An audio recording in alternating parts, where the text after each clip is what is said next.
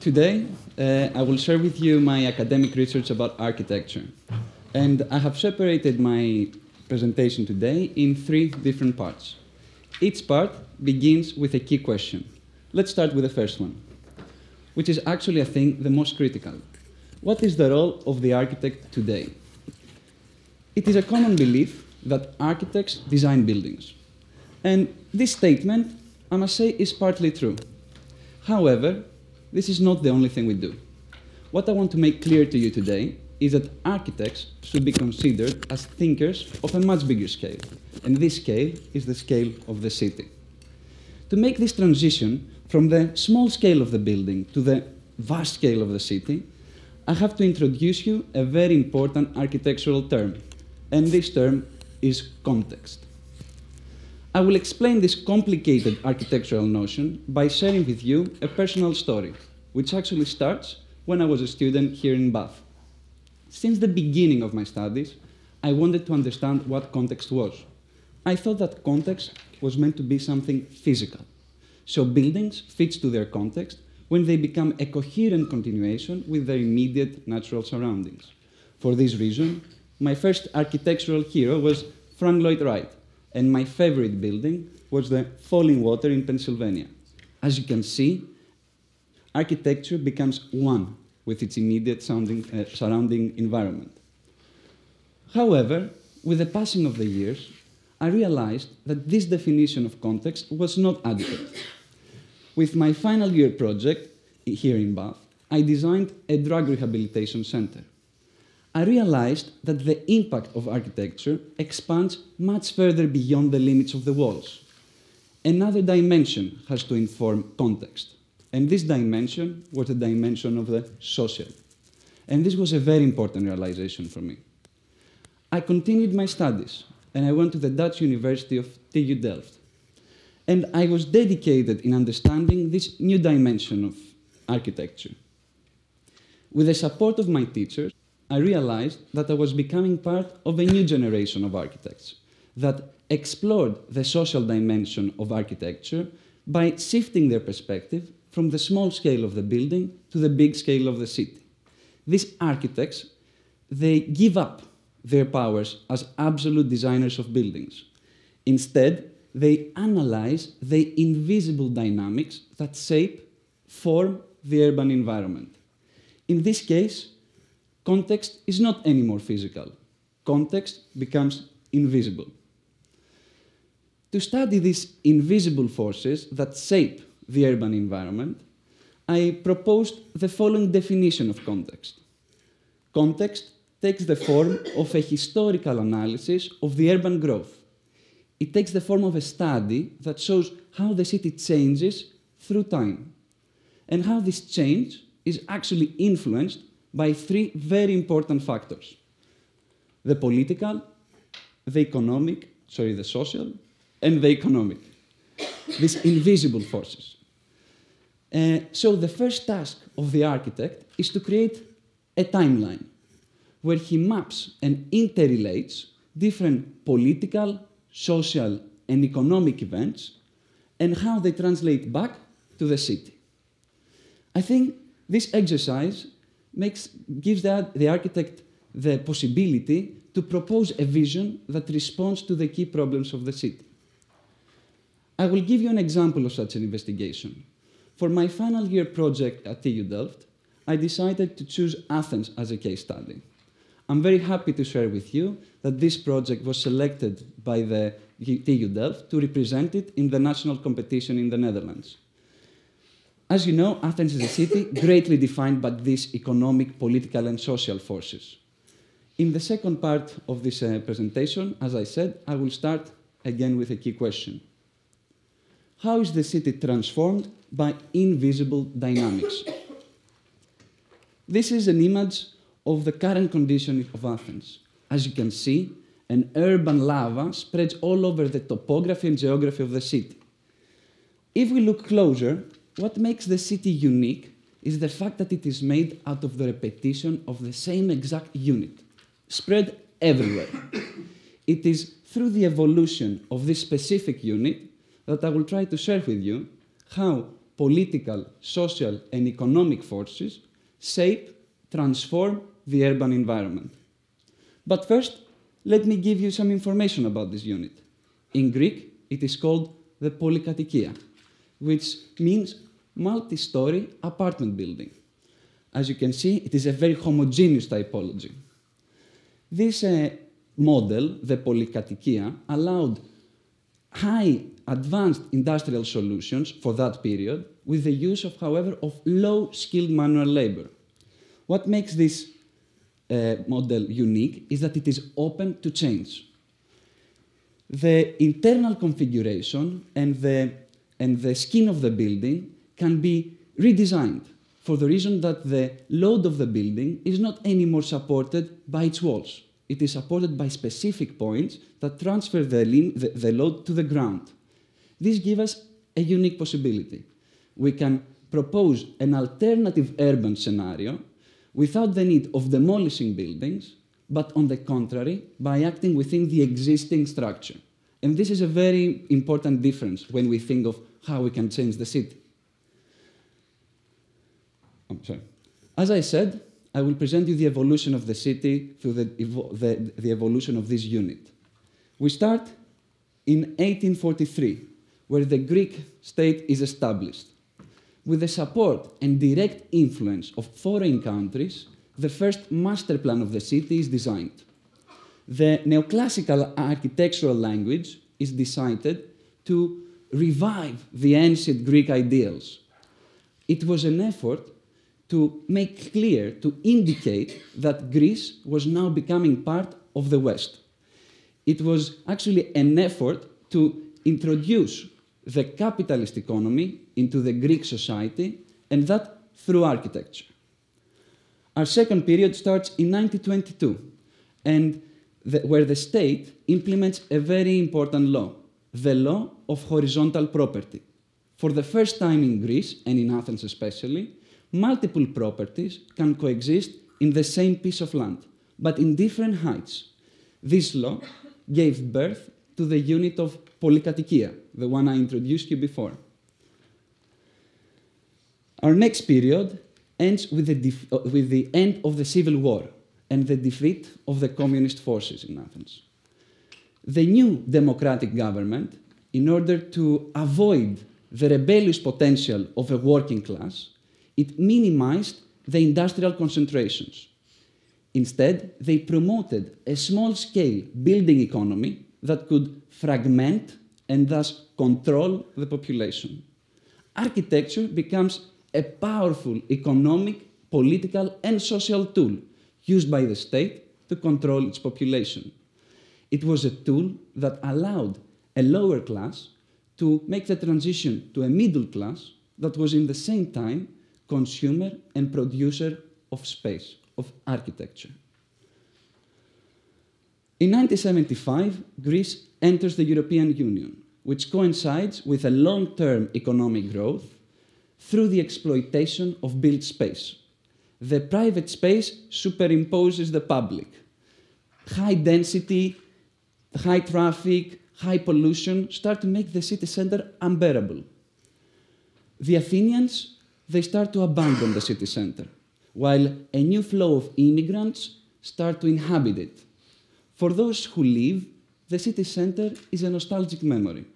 For those who come, is a place for a better future. During our last period, which starts in 2000, it coincides with a very big wave of suburbanizations. The Athenians start to leave the center in order to find housing in the periphery, and actually the state provides laws to make this suburban growth more profitable. Actually, my family, we used to live in the city center, and we decided that we have to go to the suburbs for a better quality of life. This phenomenon accelerated these abandonment rates, making the social segregation between the different neighborhoods of the city center even more apparent. This drawing shows the current condition of the polykatikia. What I wanted to make clear with this drawing was the abandonment of what is considered collective space, like the internal courtyards or the common roofs, and if we look closer, we can see the high levels of decay and abandonment of the units that compose the polykatkia. We can see the narrow character of what is circulation space and ventilation shafts, the hybrid nature of the different users occupying the same building, and finally, what I want to show with this overall picture is the high level of fragmentation between the different units. The inhabitants have minimum space for social interaction with each other.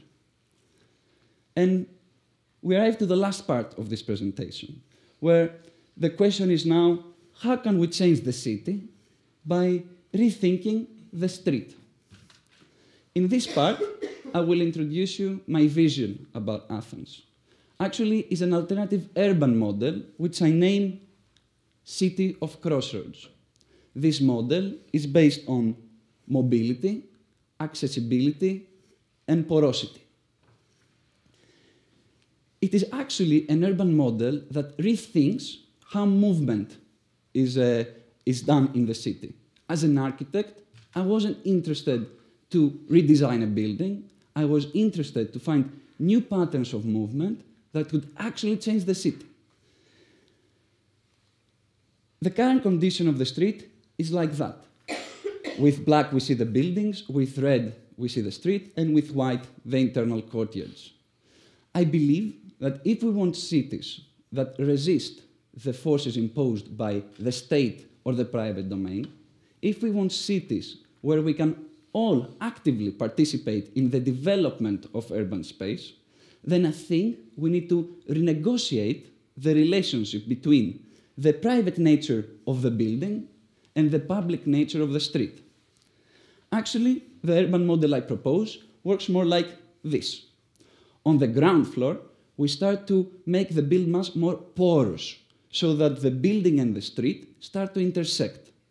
The building becomes part of the street, and the street becomes part of the building. If we put these two models next to each other, what we see is that with the model I propose, the courtyards, the buildings, and the streets start to make a new network on the ground floor for the citizens to move freely around the city. In order to give you a bit more, a feeling more of this new movement of the city, I had this section where you can see how the street now enters the building and expands in multiple levels in the urban mass. Elevated streets starts to create generous conditions for meaningful social interaction and expression. I believe that the typology of the labyrinth nicely describes the feeling of this new movement of the city, where as citizens we can move around the city in search of an authentic, a new experience of the city. The geometry of the labyrinth helps in achieving such spontaneous interaction with our co-citizens. In order to make this new Athenian labyrinth, I realized that we have to change a very specific element of the street. And this element is that of the crossroad, where different movements meet. And I will show you how this model works.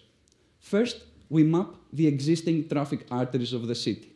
With purple, we see the high-speed traffic arteries. With orange, the medium-speed arteries. And with blue, just a few blue pedestrian streets. You cannot even see them, they're just so few. I believe that if we model this map, and to make it more abstract, but to convey the same information, I also introduce in the points of intersections these nodes. These nodes, these circular symbols, represent different types of crossroads. As you can see, I believe that this model shows that the car movement is far more important than the pedestrian, which results in a city which is made only out of a few types of crossroads. The new model I propose, the City of Crossroads, works like this. First, we map the existing public spaces. Then, we introduce the high-speed traffic arteries, which are necessary for the function of the modern city. These traffic arteries separate the map into different sectors. Then, we introduce the medium-speed traffic arteries that separate the sectors into smaller neighborhoods. Finally, the rest of the streets become pedestrian. If we put the two models one next to each other, The new model, I believe, shows that the pedestrian movement in cities becomes equally important as the car movement, which results in a city made of multiple different crossroads. I would like to conclude this part by taking you through a journey around this Athenian labyrinth. Our journey begins from the ground floor, where you can see that the interaction between the building and the street is much more blurred, making the conditions for this spontaneous and open movement on the ground floor. You can find yourselves in spaces of intense activity, like this one. Or you can find yourselves in spaces of serenity and silence. The enclosed courtyards are freed from the side walls, and they provide the condition for social interaction, but also for individual reflection. The explorer of the city interacts with these linear auditoriums. These auditoriums, instead of just being functional connectors between different levels of the city, they become active places for social interaction. The citizens can observe the daily life of the city using these elements. We go higher into the urban mass. We are now inside the buildings, where these elevated streets separate, or actually even better connect, the different individual units. A generous collective space is formed in between the individual units that allows this meaningful social interaction to happen between the inhabitants. You now get to know your neighbor.